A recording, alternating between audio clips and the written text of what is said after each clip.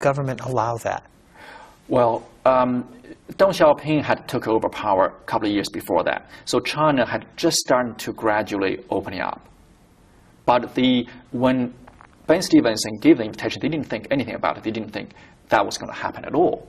But very quickly, they got a phone call from Deng Xiaoping's office, says, have you done anything with these 2 scholarships? They didn't know then George Bush Sr. was actually the first ambassador to China, but Barbara Bush was on the board of the Houston Ballet. So it was that connection we actually likely got to America. And we didn't speak a word of English. It was just everything was, lost. We were totally lost, almost like in space. You tell a great story about going out to dinner when you first got here. That's right. We were taken to this wonderful Chinese restaurant in Houston. For the very first time in my life, I had Peking duck. And the night, the food was just kept coming out. It was the most delicious food we ever had. But of course, we were told by the Chinese officials is when people speak to you or ask you questions, if you did not understand, you should never say the word no. You should always smile, nod your head, say yes. By the end of the evening, we were just utterly stuffed. We were so full. Of course, still, my director kept asking us, are you still hungry? We didn't understand a word he said, so we smiled, nodded our head, and said yes. So you kept eating and you enjoyed that, huh? It was wonderful. I mean, what actually, even though we had this incredible food, but what I found was so disturbing was the amount of waste. Yeah. That night, there was so much food left on that table, and it just broke my heart. I just thought only if I could put it all into a doggy box and take it back. What must you have thought, though, of this land when you came here, from what you'd come from before, from what you'd been taught about what you'd find here? Had you already learned it wouldn't be that, or was it total culture shock? It was a total culture shock. What we saw did not fit into what we were taught for the first 18 years of my life. It just did not fit. Yeah. And at first I thought, well, the streets are clean. I thought they could really sweep the streets to impress us, these 2 Chinese communists coming. But they cannot simply build these huge high-rise buildings, these enormous highways, just to impress us. And when people give us flowers and cowboy hats when we first arrived in the Houston airport, I just thought, should we take it or should we not? Should we refuse it? Because we thought there must be some hidden agenda behind those smiling faces, behind this cowboy hat and the flowers, because we did not trust the American people. When did you come to trust? Because I know where your story is going, and we'll get to that in a second, but there had to be some trust before you were going to do what you did next. That realization of that propaganda, for 18 years of propaganda we had in China, came to me gradually. And gradually I realized that was really all wrong. And that was served one purpose only, was to serve Mao's, sort of political propaganda to get us all become very, very faithful for his Cultural Revolution or for his, Communist Revolution. So, but as a young Communist Youth Party leader, which I was, and that realization was devastating. Because that means 18 years of my learning, of my beliefs, had all crumbled right in front of me. I felt like there was a carpet or the floor have taken away from me and just right underneath me. So what do I need to believe? And it was a really, really enlightening moment, but it's a devastating moment at the same time. Yeah, and then you decide through, I guess, a series of events to stay in this country. That's right. How did that come about? Well, I fell in love with this beautiful young American girl who was also a student at the Houston Ballet Academy. And she was my first love, which was just so beautiful. And for the very first time in my life, I felt I could love somebody freely and being loved freely. Which back in China, if I fell in love with somebody, I have to truly go to my political advisor and says, may I talk about my feelings to that girl?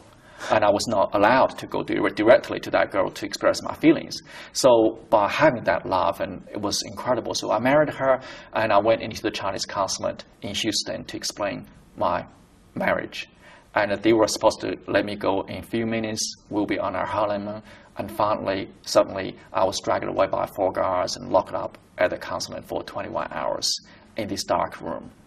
was interrogated, and I was threatened for my life. But also, I was so worried my parents and my family in China, back in China, was going to be in trouble.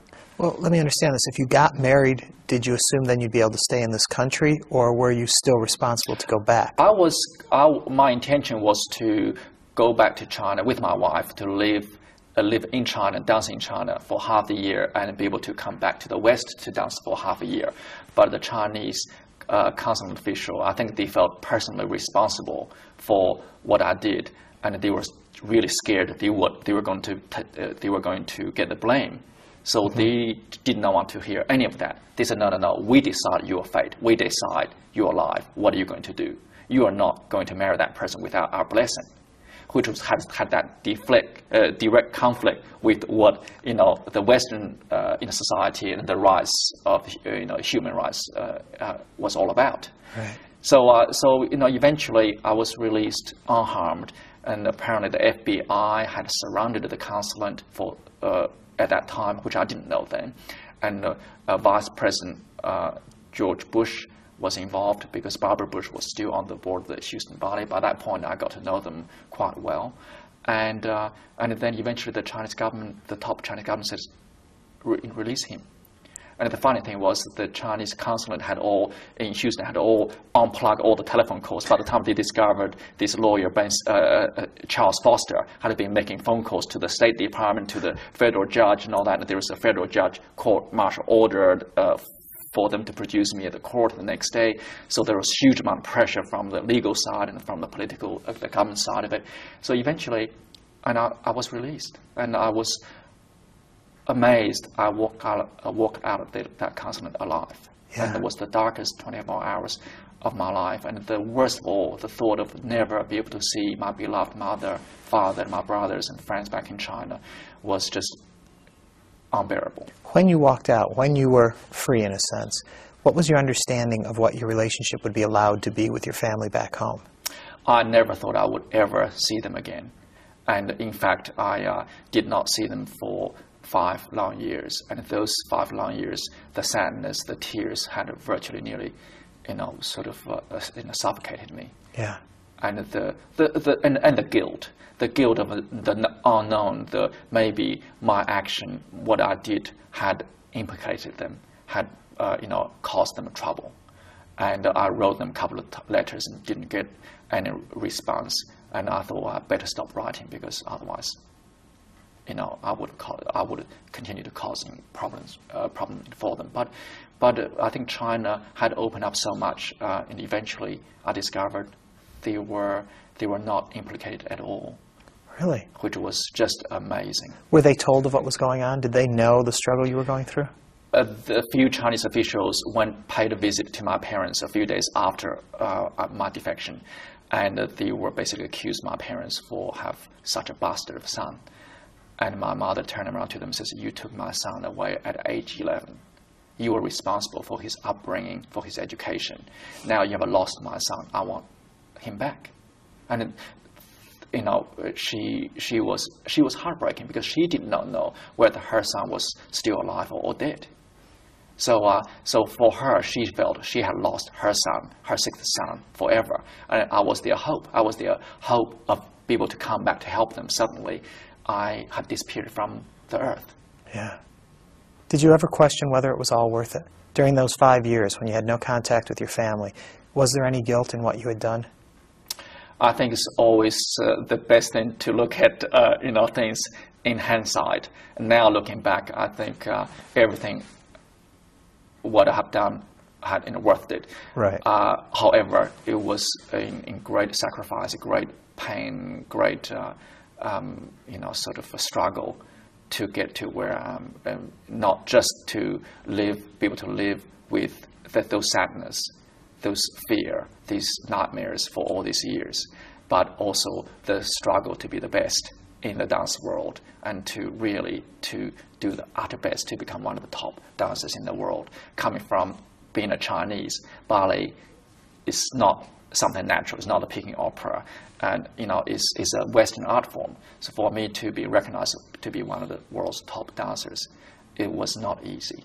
I put a lot of hard work, a lot of dedication into it. When you look back on your life, which I guess you had to do recently when you wrote all of this in the book, and you look back on your life, do you realize that's the same person? Do you feel a connection, or does that seem like just a story you know now? Well, I was amazed when I was writing my autobiography to reflect upon my journey. I was amazed that that was all me. Yeah. And sometimes I still think, did that really happen to me? Did I really got out of the Chinese consulate alive? Was I really allowed to see my parents? And I still remember that day when they came to see me performing ballet for the very first time ever. And the airplane was late to arrive in Houston. And the people, friends, picked them up from the airport, rushed them through the Houston traffic with the police escort over to the theater directly. And they held the curtain for 20 minutes. We were doing the opening night of Nutcracker. And when they walked in, by the time they walked in, the whole audience knew my parents were arriving from China to see me dance for the very first time. When they walked in, the whole audience started to applaud for them. And my poor mother just started sobbing from that moment onwards. Yeah. It was just really an emotional moment when they came back on stage during the intermission. The three of us looked at each other, just utterly speechless. We were just hugged in a pool of tears. And it was the most special moment in my entire life. Well, it's funny you talk about your culture shock. I can't even imagine what it was like for your mother to all of a sudden be in the midst of all this, because her transformation happened immediately. That's right. It had years. That's right. She had her first car ride, her first train ride, the first airplane ride, and walking into a Western theater for the very first time in her life. So it was just for them, the culture shock was even bigger. Well, Li, thank you very much for telling this story. It's an amazing tale, and you've finally written it down. I hear there's a movie in the works, possibly? Well, there are quite a few offers, film offers on the table at the moment, so I'm quite excited about that aspect of things. The best of luck to you. Thank you so much for talking to us. Thank you. Li Cunxin.